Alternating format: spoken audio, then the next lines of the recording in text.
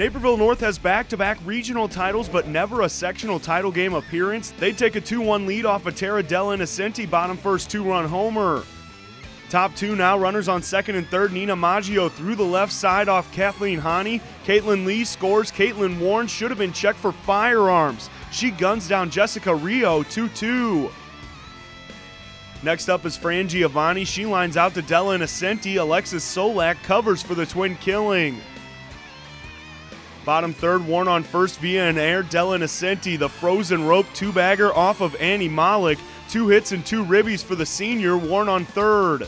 Next at the dish, Kaylee Budison, the 9-5er, all business. Warren scores 3-2 North. From there, Hani lets her defense defend. Della Innocenti to Solak, 4-6-3, keeps Maggio off base and gets North out of the fourth. Back to offense, Steph Tobin. You can call her Jimmy John. She's freaky fast. The speed is aboard. Later in the inning, Tobin can cool her jets because Warren flexes her opposite field muscle. Tobin crosses the plate, Warren all the way to third, 4-2 Huskies. Later in the fifth, Huskies at it again. Budison, another RBI, reaching on the air after the force out at second. Warren scores 5-2.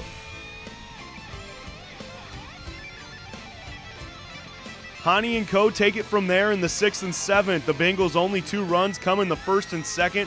Hani scatters 10 hits and strikes out 3. North is 1 win away from its first ever sectional plaque.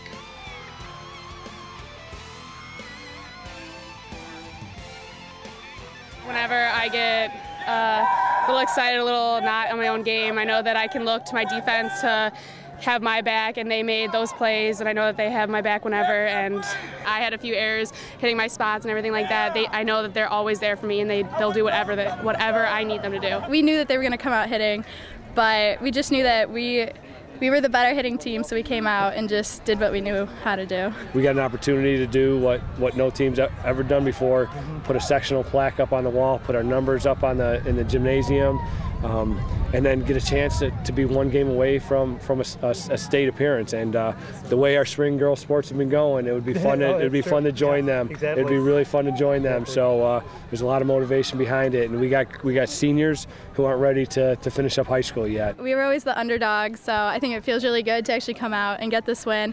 It took a team effort, and if it wasn't for the pitch calling, Kathleen's pitching, the outfield, the infield, we would never have been able to do this.